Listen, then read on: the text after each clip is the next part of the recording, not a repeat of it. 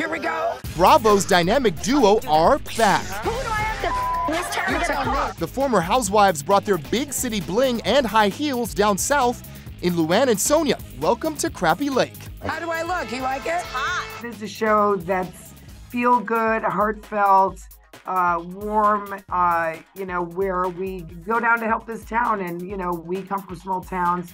Our lives have changed, but now, we're going down to help out a community. And there's a lot of fun that goes along the way, and that's what we love about it. It's comedy. You put those two together, and any town like that is going to be like, are these girls nuts showing up in bling and heels and to do work? Because I don't really know if they're going to do all what they promised. I don't think they learned after they saw us staying not just a week, but 5 or 6 weeks in that little Benton motel. 6 weeks to be exact. Yeah, we did extend.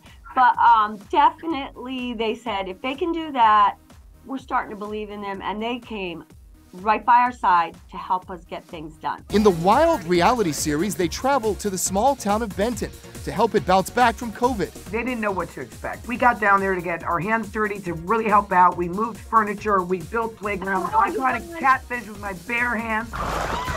Airing on Bravo, these uptown girls got to go to a very unique small town event. There's a festival called Testicle Festival. Disgusting. I don't want to have testicle breath now, That's disgusting.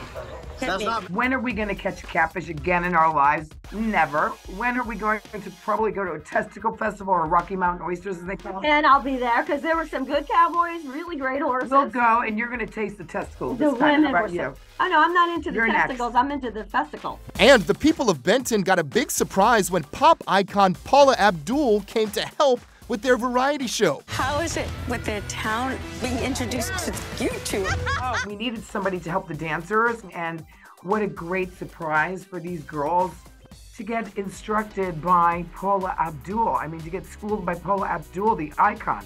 So we were thrilled. Yes, we weren't sure because, she's very busy, but we know she's a philanthropist and she likes working with kids. She just happened to be flying from California to New York, and so she could drop down and help us. It was amazing. And we promised her, we're not wasting your time, Paul. These kids are really talented. For single girls Luann and Sonja, there was some close encounters with some country boys. I love it. It's a real goatee. Well, there's real men there. Yeah, but a lot of them are married They because are. it's town, small towns. It's would be kind of lonely to be alone. So I guess a lot of people are married in smaller towns, which I totally understand. But we flirted a lot, and I had so much fun flirting with the fireman. And she's the one who got, Well, she's within 48 hours. That should be Luann's next book, is how to flirt. Flirting. Because me, I just jump.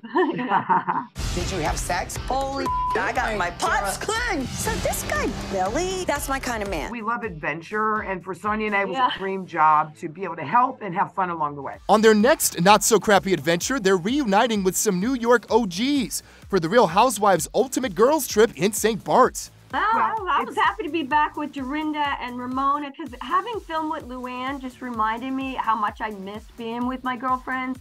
And we all go way back, especially me, Luann, and Ramona. So that was exciting. And then to see Kelly again is always fun. And we go back to the scene of the crime of the pirate. I mean, how good is that? So it's kind of Scary Island meets the pirate story, So it's going to be a lot of fun, a lot of fourth walls coming down. You'll hear, the real deal on some of the stories that have happened in the past. And there's always drama, but we have a good time. And I would say it's like good drama. It's like you can sink your teeth in, and I think people are really going to enjoy to see us back at that house in St. Bart's. What about the contrast of a small town and then we go to St. Bart's? We're talking French, Caribbean, gourmet meals, full staffed home. I mean, that was quite a difference. Yeah, it was one extreme to the other. But their good time in a small town ends this Sunday on Bravo. We love you, Benton. Is that a vibrator? It's everything you need it to be.